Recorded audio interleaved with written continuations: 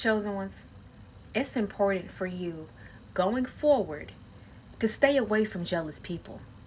Okay? See, for many of you, these people, these so-called friends of yours, some of those people are jealous of you.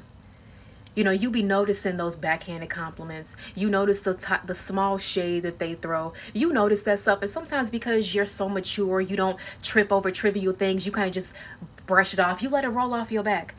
But if these people supposed to be your homies, your boys, your girls, your sisters, they wouldn't be doing that to you. Okay? They're supposed to uplift you, not put you down. You be peeping that stuff. But look, baby. If you was having this inclination that maybe these people are a little jealous, maybe they're a little envious of me, follow that gut instinct because it's true. Now, of course, no one's going to ever admit that. I'm not even jealous of them. Of course, they don't want to admit that because people don't want to admit that they're jealous of somebody, even if deep down they know that they are. Or sometimes they might not even realize they are. They just cannot even comprehend why they feel how they feel about you because they don't have enough self-awareness to understand their feelings. Also, for many of you, some of your family members are jealous of you. Immediate, distant relatives. It could be your siblings. It could be your parents. It could be your own children. Whoever it is. You got people that are jealous of you. And let me tell you how envy is one of the 7 deadly sins.